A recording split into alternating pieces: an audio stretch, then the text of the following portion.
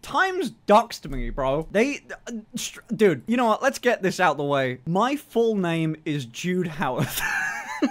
How do I know that? Well, luckily the Times informed me. I feel like I may as well say it now. The people that actually want to cause me harm, you know, can find it, so I feel like saying it to you guys. You know, you guys are nice. You know, there's that.